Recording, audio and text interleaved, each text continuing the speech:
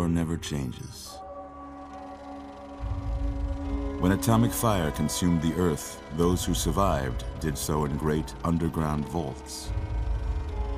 When they opened, their inhabitants set out across the ruins of the old world to build new societies, establishing villages, forming tribes. As decades passed, what had been the American Southwest united beneath the flag of the new California Republic, dedicated to old world values of democracy and the rule of law. As the Republic grew, so did its needs. Scouts spread east, seeking territory and wealth in the dry and merciless expanse of the Mojave Desert. They returned with tales of a city untouched by the warheads that had scorched the rest of the world, and a great wall spanning the Colorado River. The NCR mobilized its army and sent it east to occupy Hoover Dam and restore it to working condition. But across the Colorado, another society had arisen under a different flag. A vast army of slaves forged from the conquest of 86 tribes, Caesar's Legion. 4 years have passed since the Republic held the dam, just barely, against the Legion's onslaught. The Legion did not retreat. Across the river, it gathers strength. Campfires burn, training drums beat.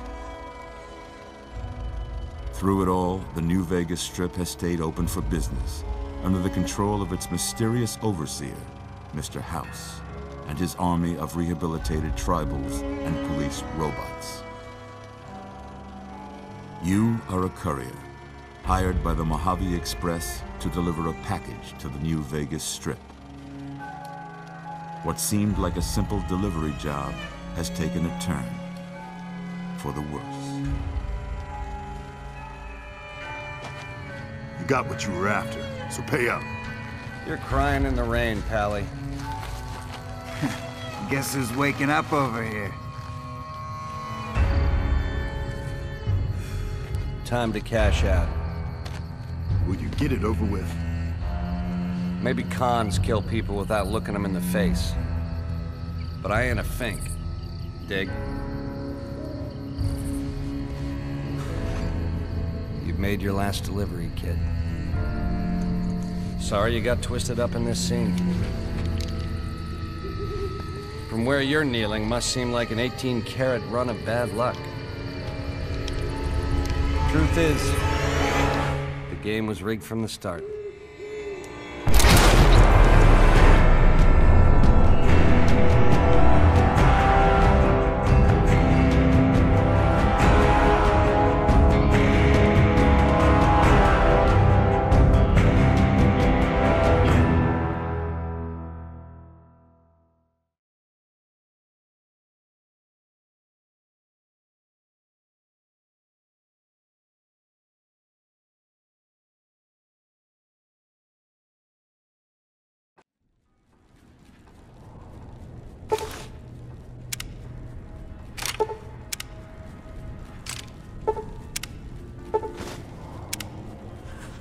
You're awake.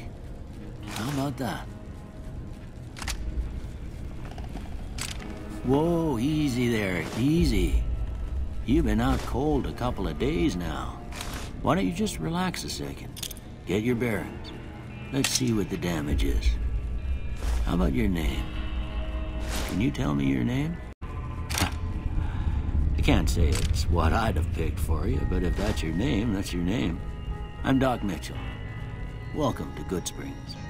Now, I hope you don't mind, but I had to go rooting around there in your noggin to pull all the bits of lead out. I take pride in my needlework, but you'd better tell me if I left anything out of place. How'd I do?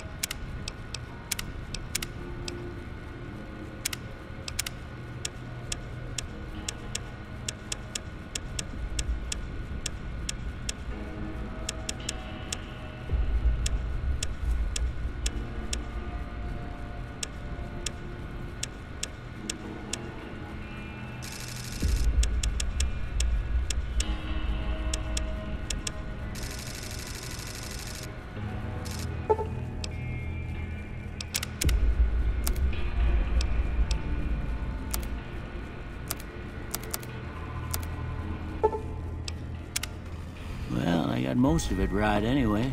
Stuff that mattered. Okay, no sense keeping you in bed anymore. Let's see if we can get you on your feet.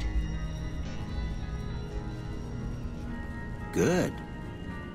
Why don't you walk down to the end of the room, over by that vigor tester machine there. Take it slow now. It ain't a race.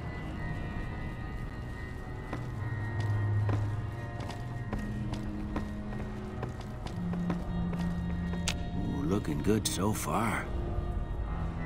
Go ahead and give the vigor tester a try. We'll learn right quick if you got back all your faculties.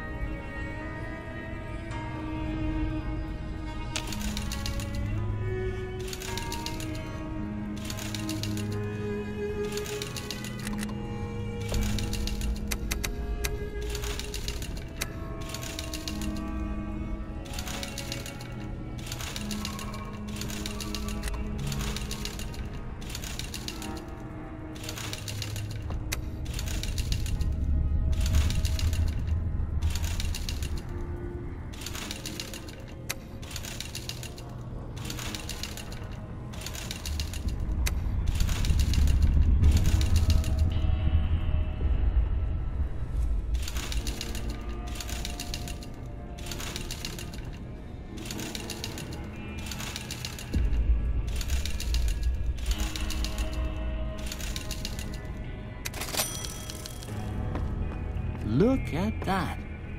Maybe them bullets done your brain some good. Well, we know your vitals are good. But that don't mean them bullets didn't leave you nuttered and a bighorn are dropping. What do you say you take a seat in my couch and we go through a couple of questions? See if your dogs are still barking.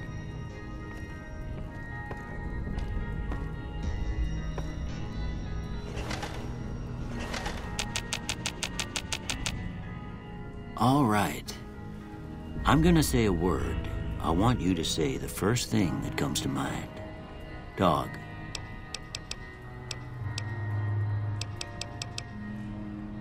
House.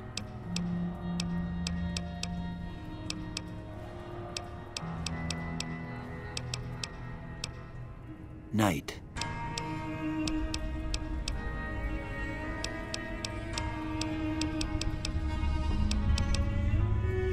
Bandit.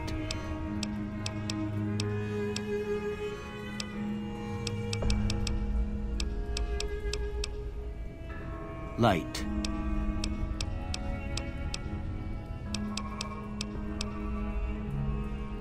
Mother.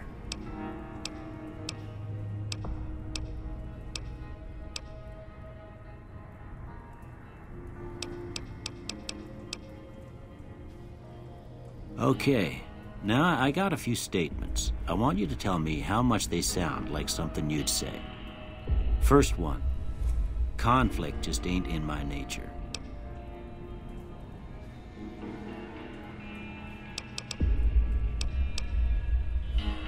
I ain't given to relying on others for support.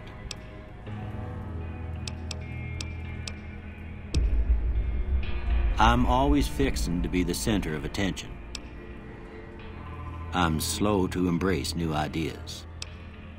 I charge in to deal with my problems head on. Almost done here. What do you say you have a look at this? Tell me what you see.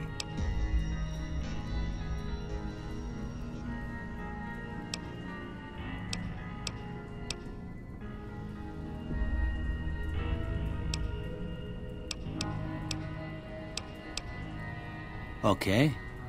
How about this one?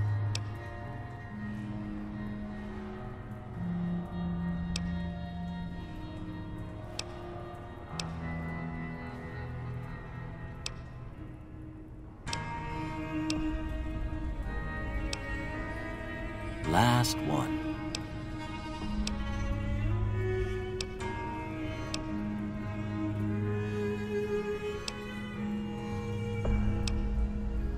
Well, that's all she wrote. I don't have nothing to compare it to, so maybe you'd better just have a look at the results. See if it all seems right to you.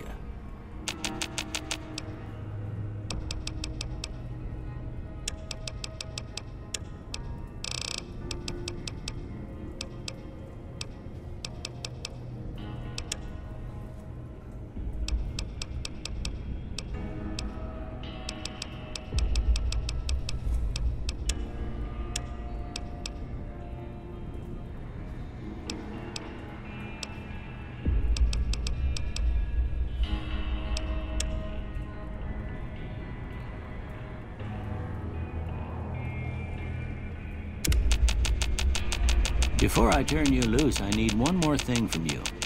I got a form for you to fill out so I can get a sense of your medical history.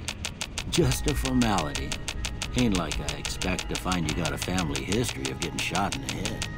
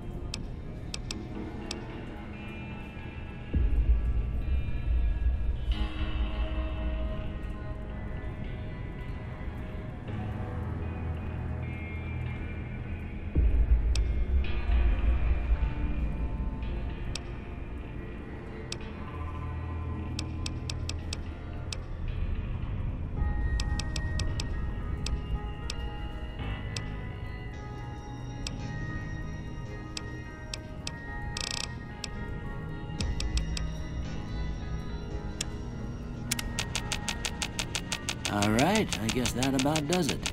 Come with me, I'll see you out.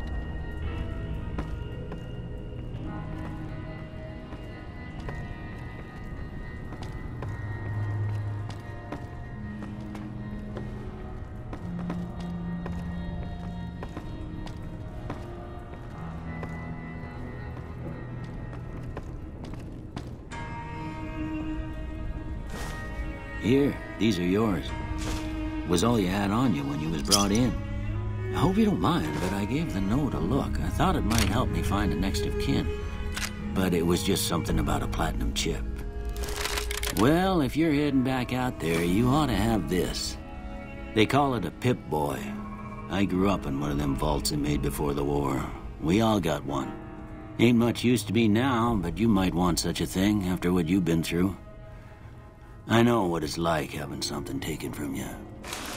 And put this on, too, so the locals don't pick on you for lacking modesty. It was my wife's. I think she was about your size, and she hardly wore it after we left the vault. Felt it was too brazen.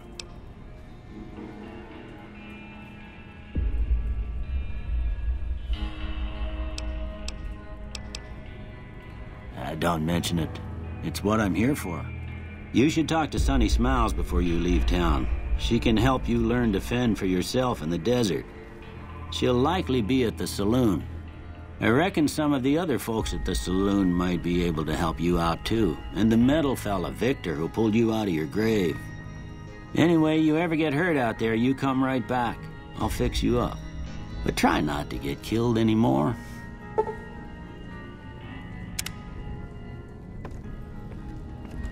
I expect you'll be wanting to go outside after being cooped up for so long, but if you have any questions, I'll answer what I can.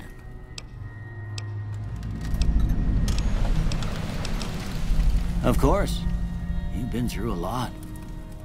Ain't much, but just do you right if the pain flares up.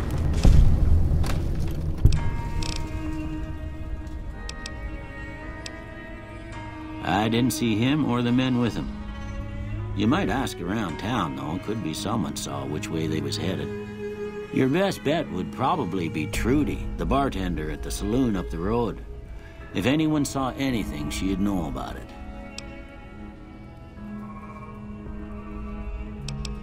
Well, I already told you I came from a vault. After that, I was a traveling doctor for a spell. It seemed like a good idea at the time. Most folks out here ain't educated, so people with medical know-how are hard to come by. I found that I could help a lot of people with what I knew, and that was all right with me. Eventually, I went back and married my childhood sweetheart, and that was the end of my traveling days. Didn't miss it none then. Still don't. Well, ain't we all, right? That was a long time ago. I don't pay it much mind anymore. This here's Goodsprings, named after the water we got here, just down the road to the southeast. Goodsprings Source, they call it.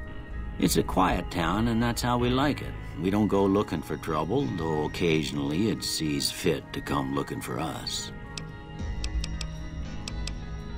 Well, there's a general store just up the road, run by a fella named Chet. He don't got nothing fancy, but he's got your basics covered.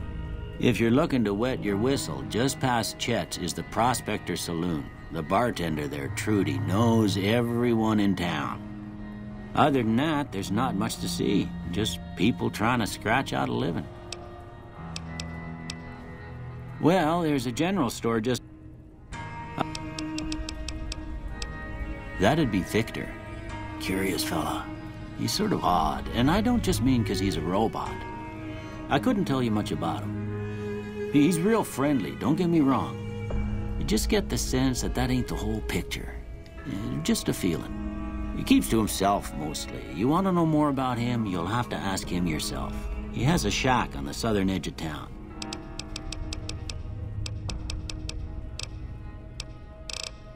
You take care now.